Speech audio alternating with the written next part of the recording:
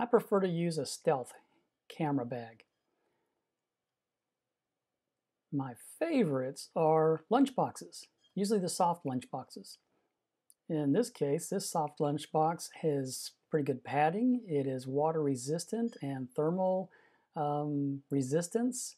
In other words, it'll keep the camera either warm or cool depending on what its temperature was originally.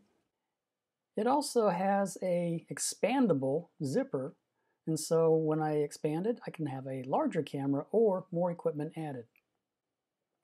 It has a pouch on the top that can have battery chargers or cables.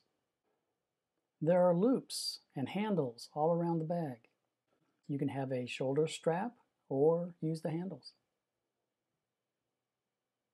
For larger cameras, I like to use this golf bag, which comes in different colors. It's larger, can take a larger camera. It is compartmentalized, and so the main compartment is fairly deep. Larger cameras fit nicely.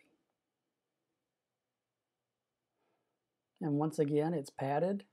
It has thermal insulation and moisture resistance.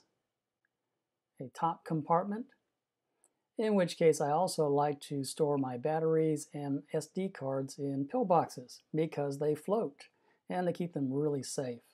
This bag also has side pouches and also a larger main pouch, which is great for those extra lens or lens caps, other accessories, and of course the shoulder strap.